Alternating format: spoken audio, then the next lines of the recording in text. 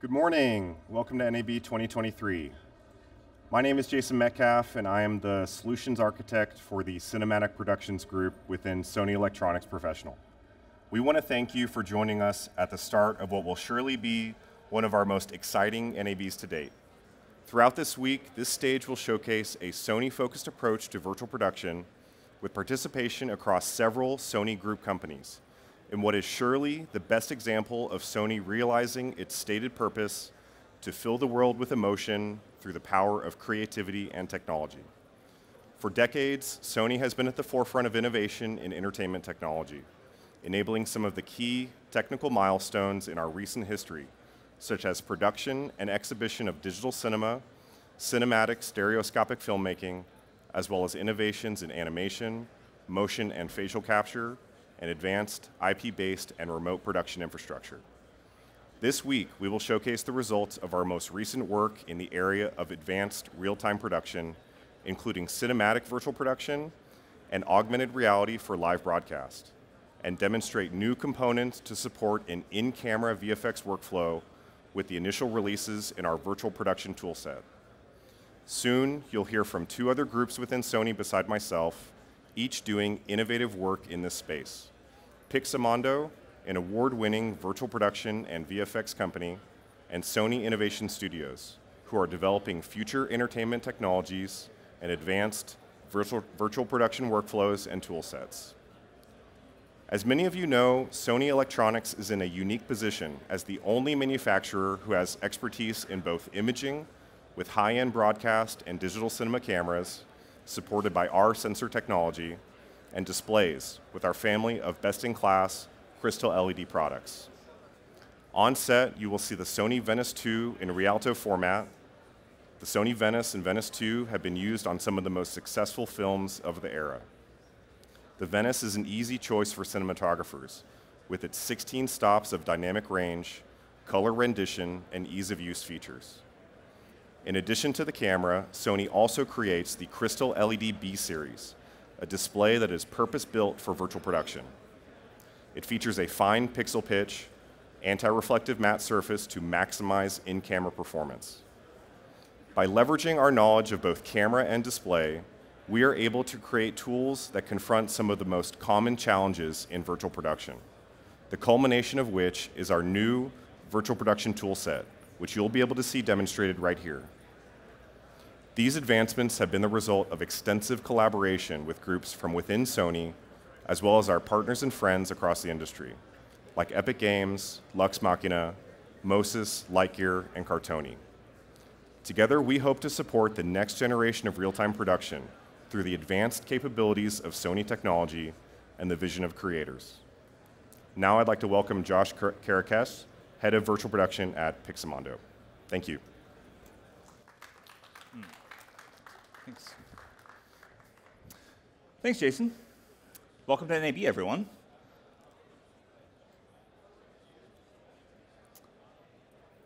So we are Pixamondo. My name is Josh Karakesh. I've been at the company for just shy of 4 years now. We are a full-service, Oscar and Emmy award-winning visual effects company that very recently, in the past 4 years, have pivoted very much into virtual production and all the various facets within virtual production. So we were founded in 2001 and have 7 studios across the world right now, as well as 3 large LED volumes, and we do multiple pop-up productions as well. We're currently headquartered in London, and we have offices across North America and Europe as well. Now, quickly, I'd like to show a bit of a sizzle reel just to get you a feel for some of the work that we're doing within the virtual production space. So if you wouldn't mind queuing that up for us. What happened before no longer exists. That is our greatest advantage. What we do now, here, in this moment, has the power to determine the future.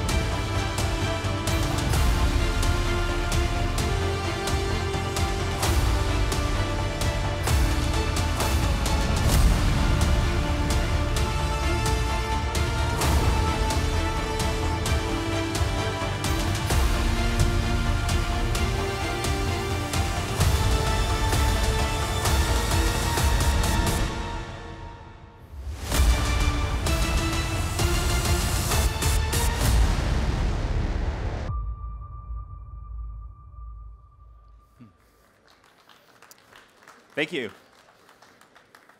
So that was our in-camera visual effects reel.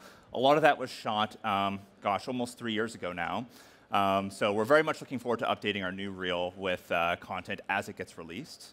We have quite a few additional recent credits here, as you can see behind me. We're very excited to begin to show some of the new work that we're doing within the virtual production space. So largely right now, we've been talking about in-camera visual effects. So filming on LED screens and getting in-camera finals, which is very much our primary goal. But virtual production is much more than that. And I wanted to kind of briefly break down some of our services and show where the value in VP can really be found. Pixamondo, one of the reasons, our approach in virtual production, coming as a visual effects vendor, has always been kind of the end result. We care first and foremost about the quality of the end visuals, but also that the key creatives, our filmmakers, are able to get what they want, be that from a pre-visualization perspective to in-camera finals to post-production traditional visual effects workflows. So we really want to embed ourselves and become that creative partner to help filmmakers realize their vision. And that always starts within pre-production. So our artists, our team, our creatives are embedded with the art department, with the showrunners, taking everything from concept, so from visualization into realization. So starting from pre-production, from technical to creative consultation, to previs to visualization, which all should seamlessly feed into virtual production. This is what will inform whether we use in-camera visual effects techniques, real-time compositing techniques, or we simply just do things in post-production. Our goal is ultimately just to find what is the right path there. Now, we are a visual effects company, but we do a lot more than that. We also design, build, and operate multiple LED volumes as well. And the reason why we got into the hardware side of things and the software design as well is, again, just to preserve the quality throughout the entire pipeline. So this does feed heavily into the pre-production portion. And then once we move into set, some of our operators here will work with the creatives to ensure that all in-camera finals are captured and look great. One of the key considerations, though, is when we wrap on set, we're not done yet. And because we're also a post-production vendor doing traditional visual effects, we need to make sure that there's a seamless handshake between the ICVFX portion and the traditional post-production portion. And that's really where a lot of value can be found. So we wanted to design a cohesive pipeline that allows us to go from stage to studio and post-production after the fact. And here's just a brief example of a few shows that we have done that on. So Star Trek Discovery, Season 4 and 5, and Strange New Worlds, Seasons 1 through going into 3 right now, where we work with the production designer, the art directors, the director, the DP to visualize and determine whether something is a suitable fit for in-camera visual effects, to completely set the look and front-load a lot of that work so that when we arrive on set, we know exactly what we want and we're able to capture our day with very little headache. So we do the pre-production, the physical production, in this case very heavily on ICVFX, and then also the post-production traditional visual effects rendering as well. And I wanted, if you could cue up the next reel, just wanted to quickly show some of the behind the scenes of us building stages and operating them.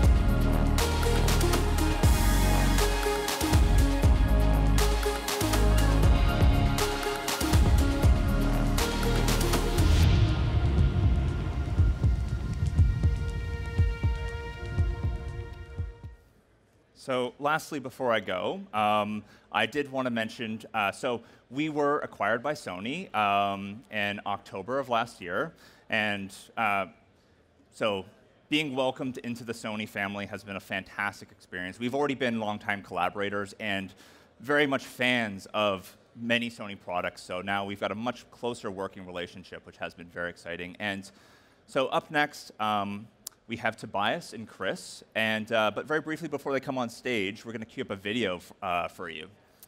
But so if you can cue that up now.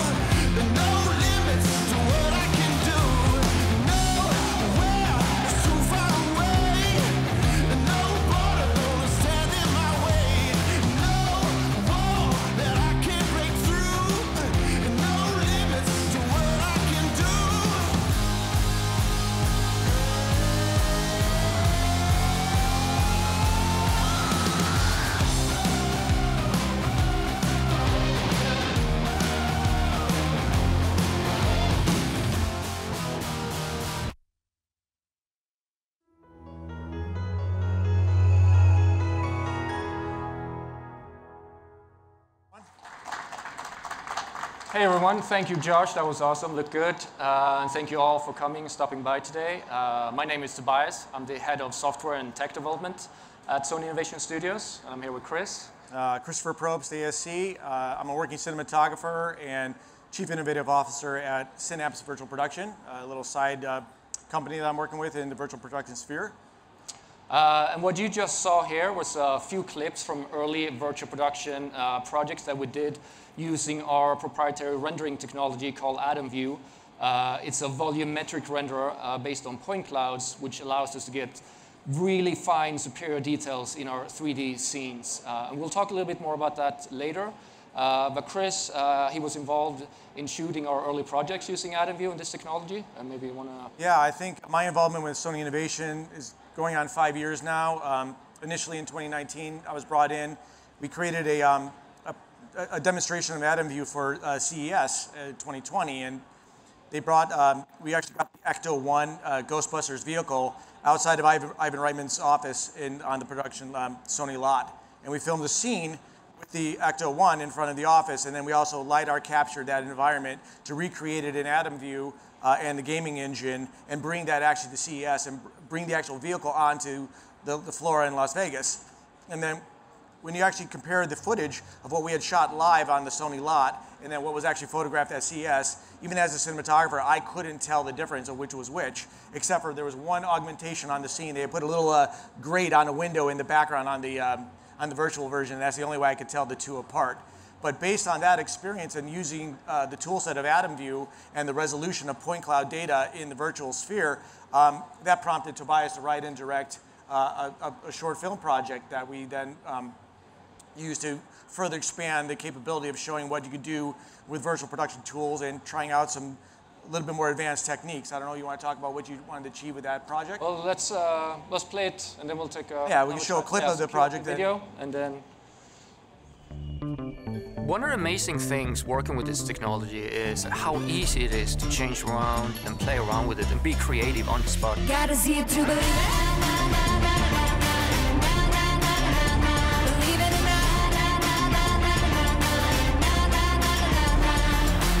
Working with the DP, you know, he wants to change the angle perhaps, change the lighting, change the scene. It's just done at a flick of a switch, really. There's no compositing here. It's all happening in camera through the optics of the lens. You are seeing the final composite, VFX, in camera live and knowing if it's working. The actor is actually seeing the content that they're being composited into.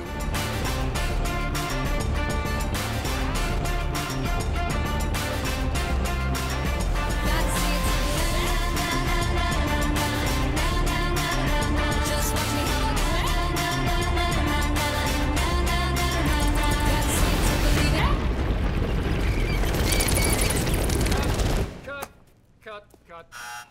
All right, let's reset. Back to 1.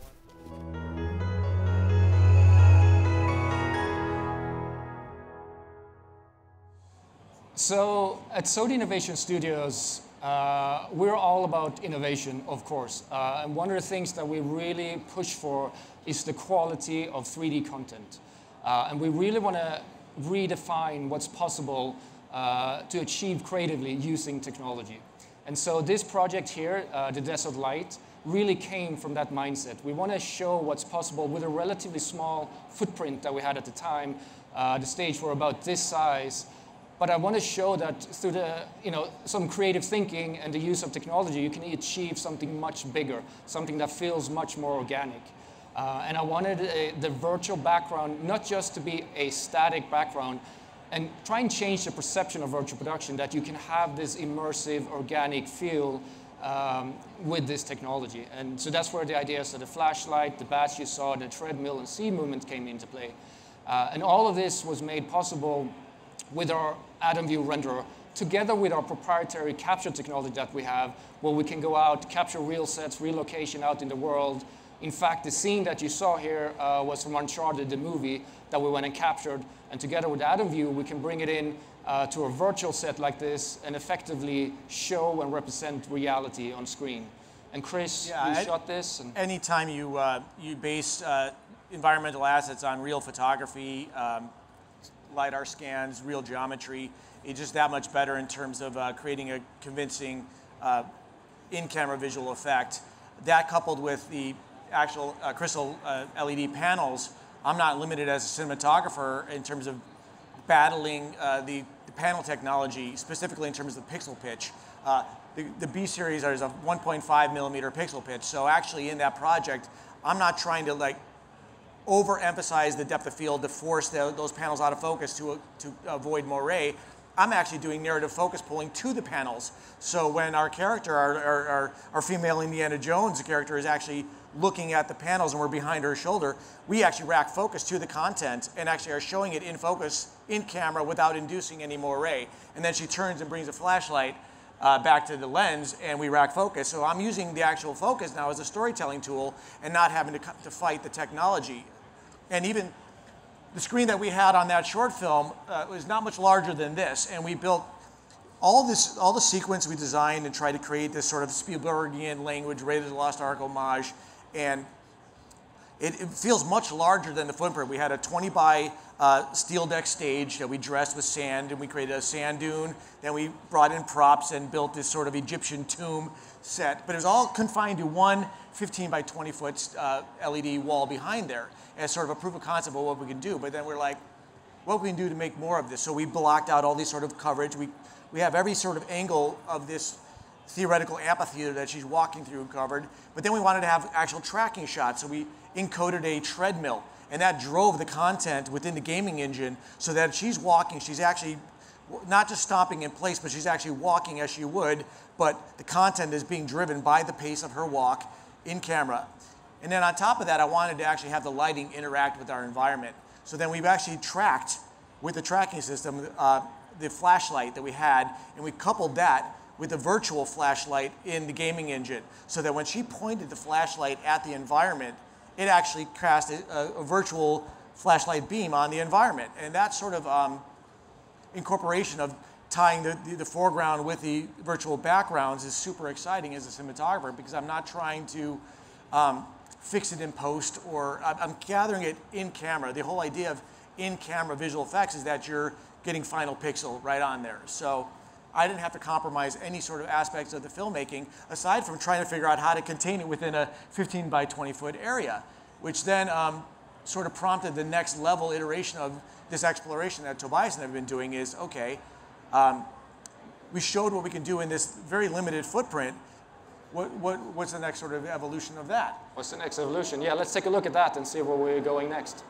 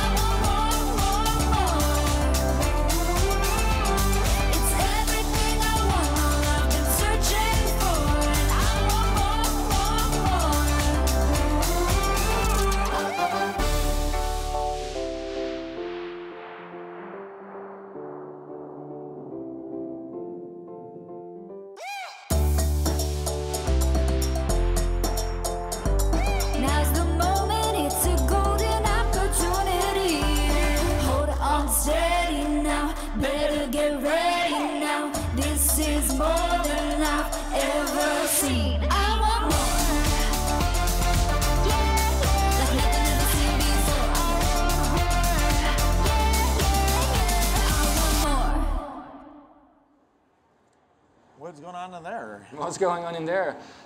So one thing we decided very early on, even with the smaller footprint that we had, is that we wanted to work with the Sony panels because of their superior picture quality and color accuracy. Because we wanted, like Chris was saying earlier, we want to try and reduce the amount of post and color work that you have to do so that what you see in camera is as close as you could get.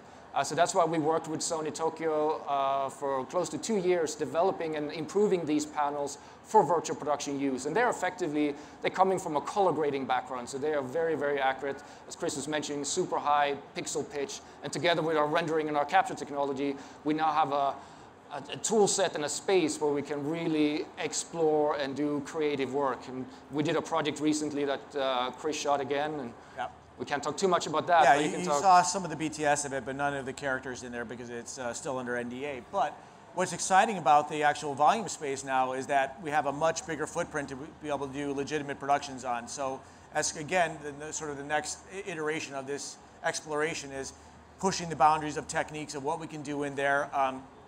As an outside cinematographer coming into the Sony Innovation stages now and looking at the actual design and engineering behind the actual volume space, I haven't experienced its equal in town or anywhere I've traveled in the world. First off, by having full resolution ceiling with a very integrated merging of the wall to the ceiling. I've gone into various levels of stages where they either tell you, oh, no one wants to shoot the ceiling, so we don't even put up a ceiling. Or we have a product up there that's not the same pixel pitch, so you can't shoot it. Therefore, I won't shoot it because I'm going to have to do all sorts of post-production to clean it up. And so if I'm not given the option to shoot the ceiling, how am I going to shoot the ceiling? But in here we have the same resolution on the wall, 1.5 millimeter, as on the ceiling as well. So I'm able to frame up any shot. And who's to say that the director or the cinematographer doesn't want to get a low angle and get that transition in camera and not have to do extensive work in post-production to fix those aspects? So I feel very free in terms of being able to tell the story visually any way I want. I'm not battling the depth of field for a moire. I'm not battling the actual architecture and design of the volume space or a lack of a ceiling. They built an entire structure of catwalk around the actual volume to allow access at any level to be able to incorporate additional lighting. If you wanted to bring in a much brighter like daylight projection through there, you can easily pull panels. It's really well organized and designed. So coming into that space and doing this recent project, it was really kind of the next fulfillment of literally the innovation of what Sony's bringing with the merging of the camera, the panels, and the processes. So yeah. Yeah. And to the point of the freedom that you're talking about, that is actually one of our key goals at Innovation Studios. As much as we're about innovating and technology, like that's what we live for, but we don't want the creators to be limited by like that. We don't want them to come in and like, what is this, what's happening, what do I need to do? We want it to be as seamless and flexible as possible so that people like Chris can come in, oh, you know what, I want to shoot against the ceiling, I want to do this, I want to be low, I want to be high, and we go, yeah, of course, you can do that here. We want the technology to get out of the way, but we want it to be empowering so that the creatives can basically realizing and bringing their imagination to life. So that's what we're all about. So then what's next with you? So what's next is that in addition to the innovation and technology that we're always pushing for, now that the stage is opening up, we're getting a lot of projects coming in. We have one coming up next week or the week after, and we're in talk with many TV and movie productions. So it's really starting to kick off. I know we have Nicole Franco here. She's the head of our production operations. She'll happily talk with anyone who's interested in getting going.